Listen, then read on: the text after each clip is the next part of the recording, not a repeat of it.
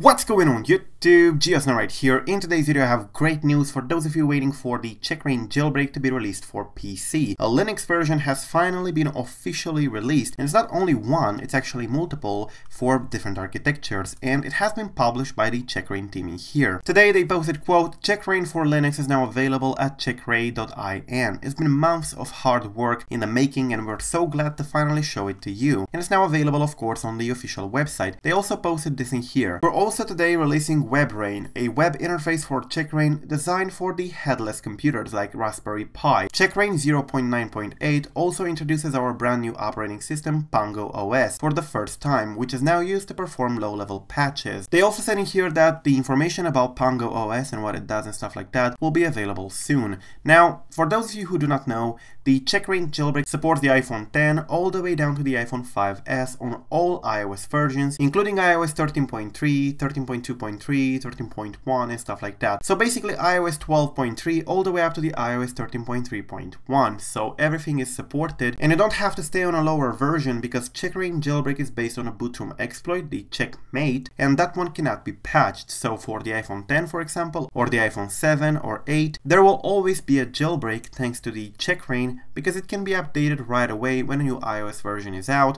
without requiring a new TFP0 kernel exploit. Well, now CheckRa1n is available in here, and if you go ahead here on the latest release you can see the macOS version, and it also fixes a lot of stuff, but it says support for Linux has arrived. Unfortunately there is no Windows for the moment, and amongst others they say in here, quote, introduces CheckRa1n, see below. Low-level patching is now handled by our all-new Pango OS, engineered from the ground up for flexibility. More news on this will come soon, and adds a whole new CLI or command line interface built around ncurses, which now supports fastDFU. And the CheckRa1n application no longer requires internet to open, and they added support for iOS 13.3.1, which happens to be currently the latest version available for all devices supporting iOS 13. Now this jailbreak doesn't support A12 and A13 devices, so no iPhone XS, XS Max, XR, iPhone 11 or 11 Pro, just iPhone X and lower. It also supports iPads and iPod Touches. But if you want the Linux version, you're pressing here on See All Downloads,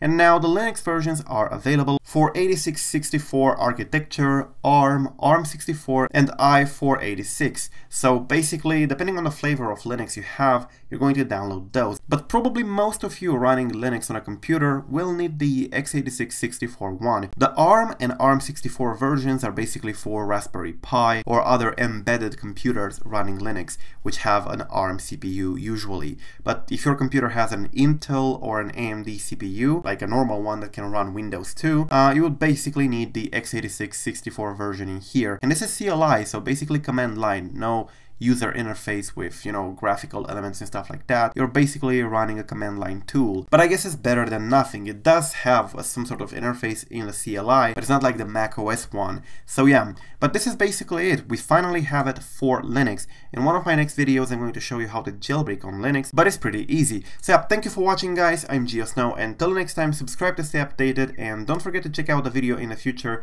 about how to use this, because it's going to be published soon. Thank you again for watching, I'm GeoSnow, and peace out.